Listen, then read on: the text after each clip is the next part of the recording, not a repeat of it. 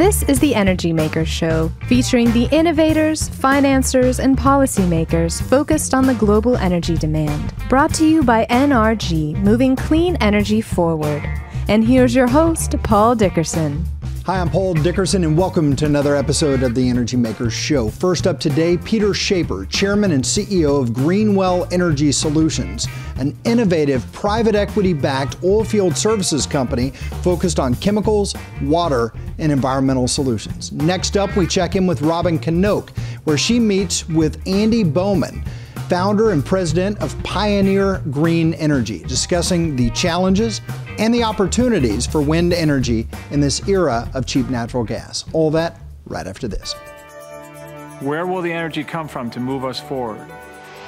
From natural sources in abundant supply, or perhaps a man-made source? At NRG, we believe innovation will solve our energy needs. That's why NRG is moving away from fossil fuels towards wind, solar, and other sustainable technologies to power the smart grid, the electric car, and our clean energy future. We're using all of our energy to develop more of it. This is the Energy Makers Show, brought to you by NRG, moving clean energy forward. And now back to the Energy Makers Show with your host, Paul Dickerson. Welcome back to the Energy Makers Show. Our guest now, Peter Schaper, Chairman and CEO of Greenwell Energy Solutions. Peter, great to have you on the program. Thank you, Paul. Thanks for having me. So tell us about Greenwell. Well, Greenwell is an exciting new business. We really do three things in the upstream oil and gas service space. We provide specialty chemicals, we treat water and reuse water, and we help companies reduce their environmental footprint with some environmental services. For what types of clients?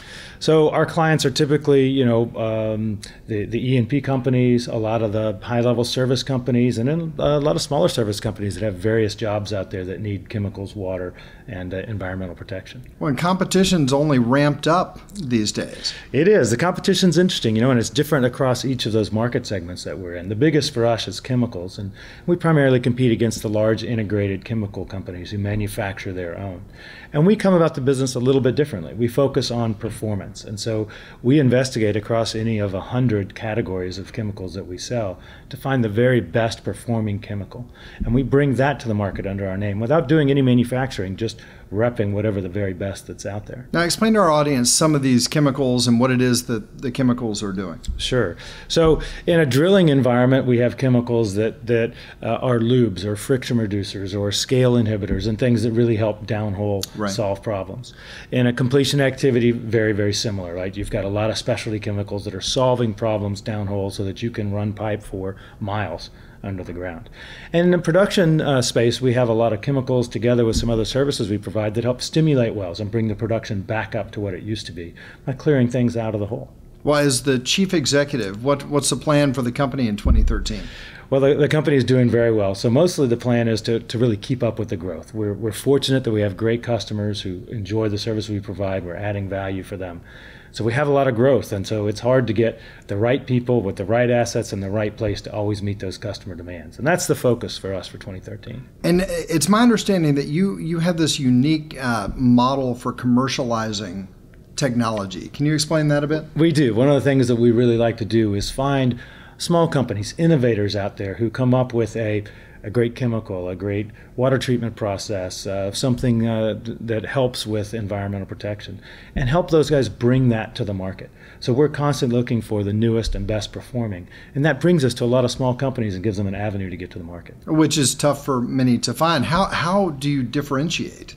It's very tough. So we have to have true experts across each of the areas that we play that can really help us get in and differentiate, and usually we do that by lab tests. So we will take anything and actually put it in a lab, simulate the environment where it's going to work, and derive actual results before we take anything to a customer and put it in the field. Then typically we like to run it with the customer and prove the actual results for them. So compare side by side one chemical versus another, or one water treatment method versus another, so they can prove to themselves the value that we're bringing. So is that how you built Greenwell? Yes, that's very much how we built it. We backed a team that has been in the specialty chemical business for an extended period of time, and they have been out finding innovators and small companies with new products and bringing them to the market for a long time. We've given them a platform with capital and a management team to really be able to expand in a much larger way. And it's very similar on the water water side. We've backed a team that's been in water for over 30 years, all of their careers. And we're giving them a platform and the knowledge to know how to come provide a service that's really valuable in the oil field. So are you keeping your eye on the regulations that may come in the second half of the Obama administration? You know, it's very interesting. The regulations for us largely vary state by state.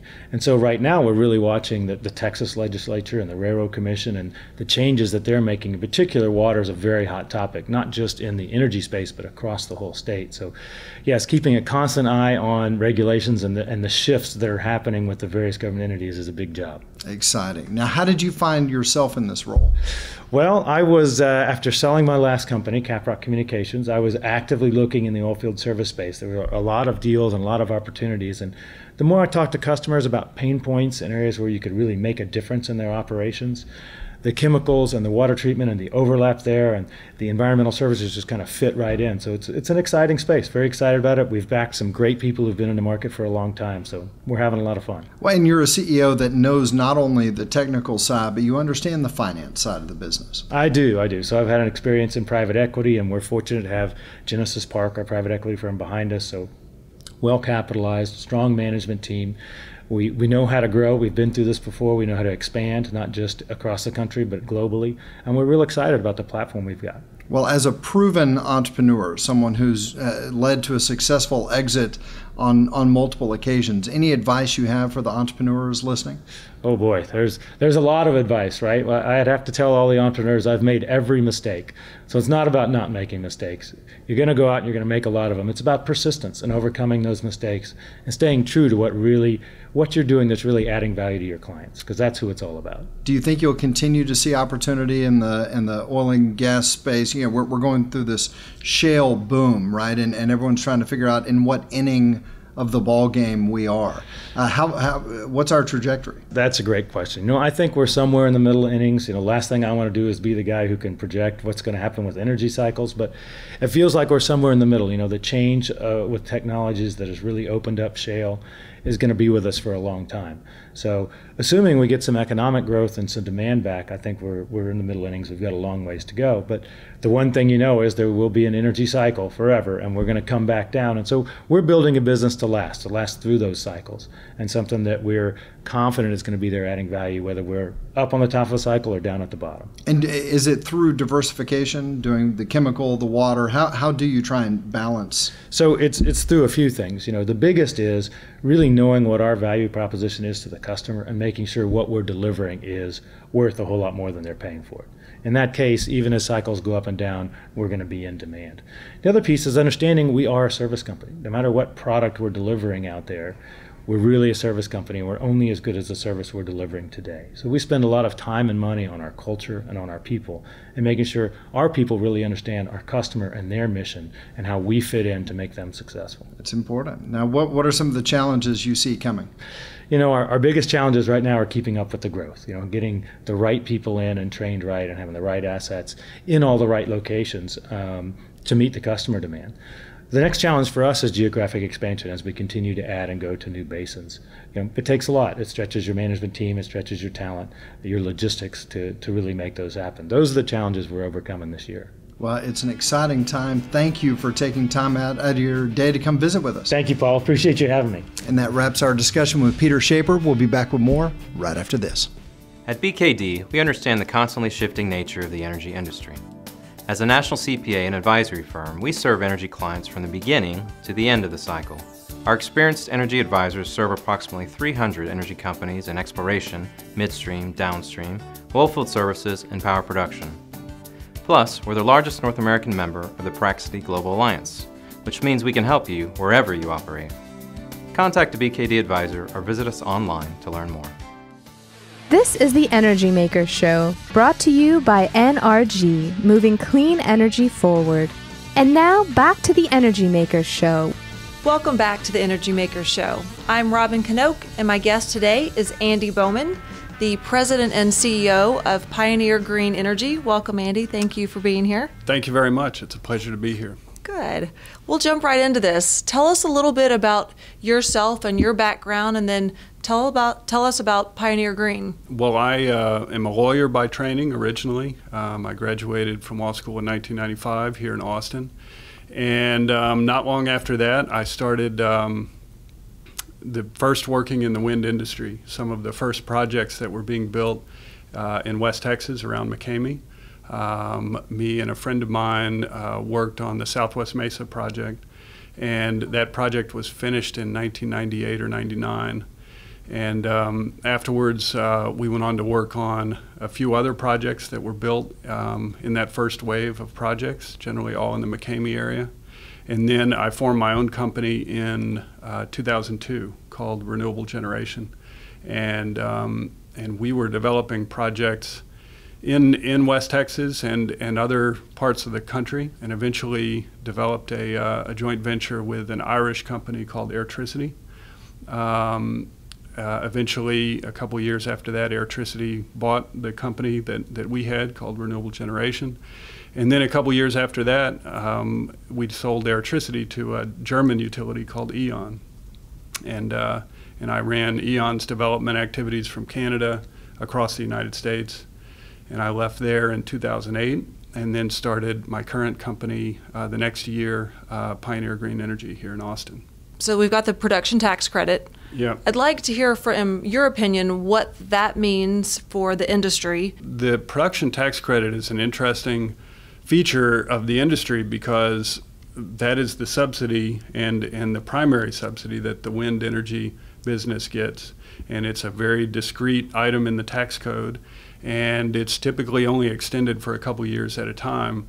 This most recently only for 1 year, I believe. In a very unfortunate outcome, it's been extended just for 1 year with some provision for projects that get started in the year qualifying later. Yeah. So how does that affect your business planning? It's extremely difficult to finance and construct a wind project of size, and these are typically $200, $300, $400, $500 million projects. Mm-hmm. So to have all the ducks in a row, to have not just one project but several reach that threshold in such a short window is extremely challenging. It's certainly much better than no production tax credit extension at all, mm-hmm. which is what we were facing just before the end of the year.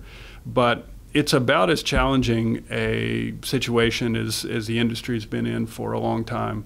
And you have to have a set of relationships in place to address those challenges, financing and construction, and you have to have your projects in a really mature state to be able to take advantage of it. I would have to think also the low price of natural gas right now has a major effect on your ability to finance projects. Yes. Texas is unique because natural gas really sets the price for the energy markets Definitely. Here. But other parts of the country, less so. But gas is very influential, and so it has definitely depressed prices around the country, and that's a good thing. But it goes back to it really goes back to the total cost of energy for each kind of generation. And in windy parts of the country, wind can beat gas hands down today, even at these very low gas prices. In less windy parts of the country, wind can't beat natural gas. And so it really depends on which market you're focused on, where your projects are, and then what the regulatory regimes are too, because certain states with renewable portfolio standards mm-hmm. have high demand that's going to drive sales of wind and solar mm-hmm. Even outside of price competition. So mm-hmm. it's a lot of factors that go into where projects can profitably be placed. So here in Texas, wind accounts for anywhere between like 10 and 25% of our current generation. Mm-hmm. How did Texas get to that point? That's a pretty high number. Most people are pretty surprised by that. Yeah. And what does it mean going forward? Well, I think the roots of the reasons why Texas has so much wind go back to the deregulation legislation in the 90s. And that was where, as part of the horse trading around passage of the bill, a wind renewable portfolio standard was passed. And that really forced the big utilities in Texas to try wind.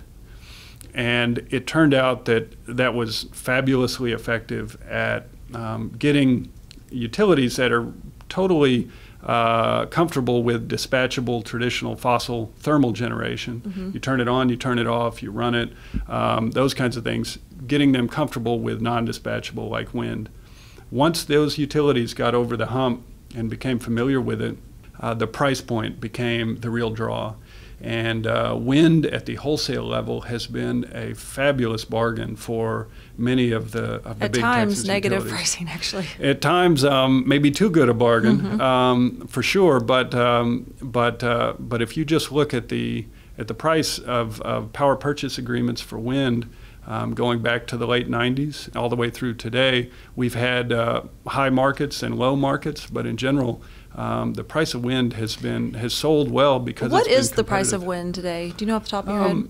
I think wind projects in Texas can definitely be constructed in say the low $30 a megawatt hour, and that is a very low price. That is a very low price. I mean, in ERCOT, and particularly if you look forward to what seems very likely rising energy prices here, and you understand that wind has a set price for the term, wind is going to be very favorably priced in the competitive market going forward from this point on.